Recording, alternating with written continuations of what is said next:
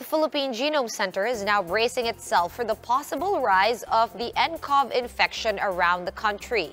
The government is now developing its own test kits, which they aim to release in the next 3 weeks.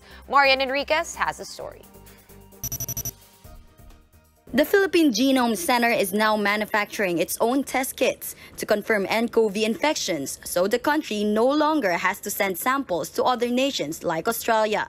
What we are doing is actually what we call diagnostic stockpiling.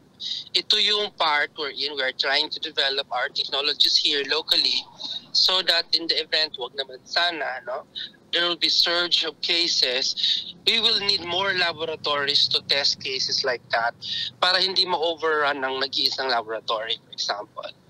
PGC Executive Director Dr. DESTURA said the testing kits could back up supplies at the Research Institute for Tropical Medicine, or RITM. So far, RITM is still capable of handling the current load.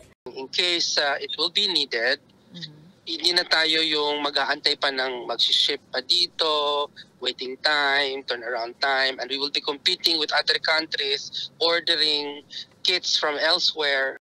Based on the advisory from the World Health Organization, health officials are told to collect respiratory specimen and blood samples for accuracy. Itong solution na to, umiilaw-ilaw yan dun sa loob, no? Kung mayroong virus, magla-light up yung tubes na yan sa loob, mami-measure yan ng makina. Paglabas ng result, digital data na yan, parang curve yan, sasabihin kung meron o wala. The entire process will take up to 1.5 hours, depending on how fast the technology can assess the sample. The problem is, officials won't be able to collect specimen from asymptomatic patients. Plus, running this test on all suspected patients could be too expensive. DESTURA says placing at-risk persons in quarantine first remains the more practical option. Kasi hindi mo alam kung may virus siya o wala, no?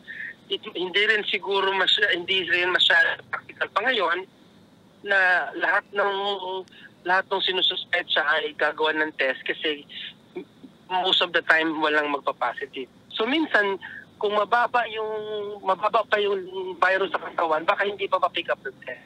The PGC test kits are now under the quality control stage. DESTURA said the product should be ready in around 3 weeks.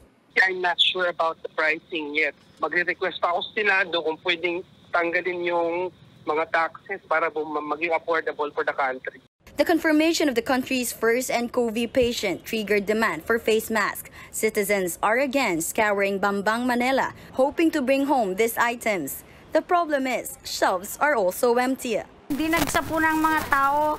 Pag nabili po sila, isang box, 2 box, wala nang supply po sa amin. Wala na humabili sa Bangbang.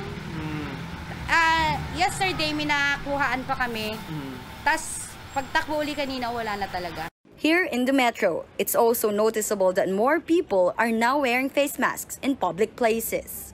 For News 5, Marian Enriquez, we are One News.